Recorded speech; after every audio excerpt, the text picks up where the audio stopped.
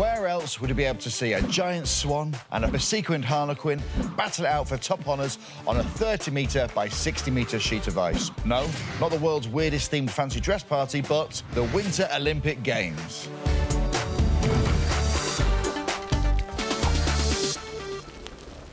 In a previous episode of Burning Questions, we looked at how figure skaters stop themselves from getting dizzy.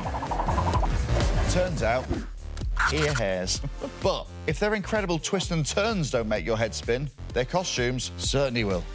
Figure skating combines elements of performance and prowess, with marks awarded for skills, choreography and interpretation. Has earned 150.06 points in the free program, which is a new season's best. So, can choosing a costume out of the top drawer really help the skaters get the top marks?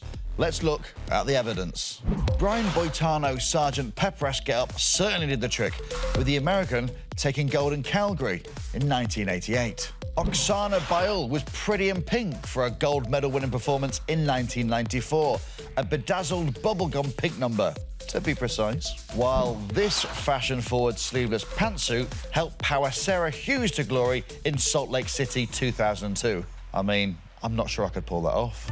Perhaps the most flamboyant of all is American skater Johnny Weir. He once compared one of his costumes to a Care Bear on acid. But he is best known for his interpretation of a swan, for his routine to Camille Saint-Saëns's score of the same name.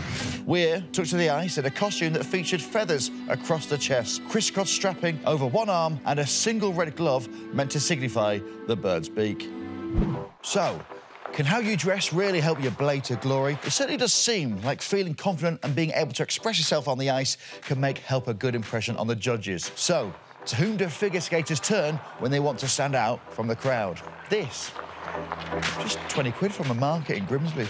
Guys, I'm not skating, I'm just acting. Fashion designers such as Vera Wang, herself a former figure skater, and Christian Lacroix have both brought their unique creative visions to the ice.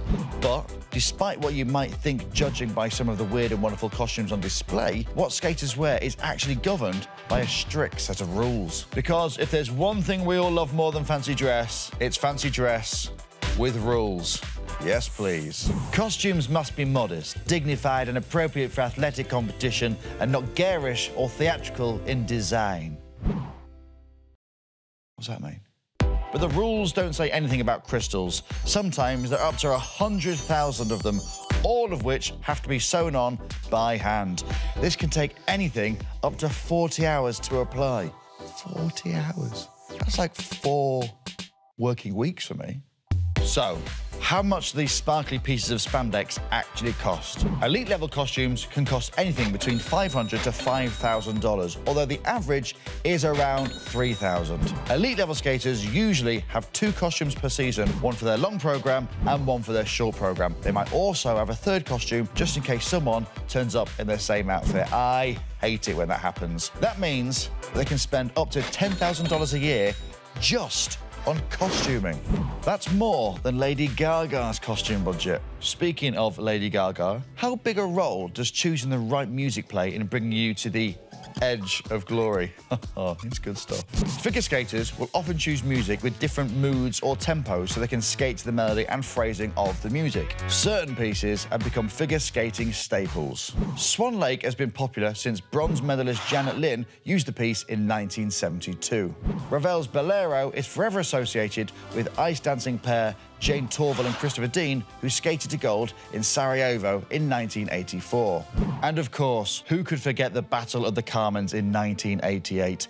East German Katharina Witt and American Debbie Thomas both chose to skate to the music for their long programs, with Witt doing the business to take the gold. Carmen is written by Bizet. That's why I did that joke. You no need to Google it.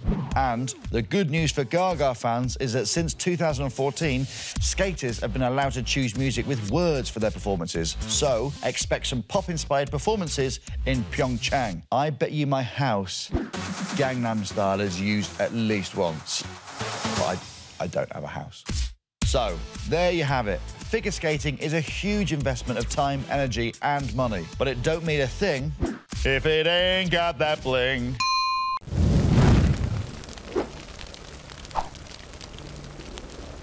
We're not done yet. We've got more Olympic stories for you. Subscribe to our YouTube channel. It is right there. Don't be shy. Click on the button.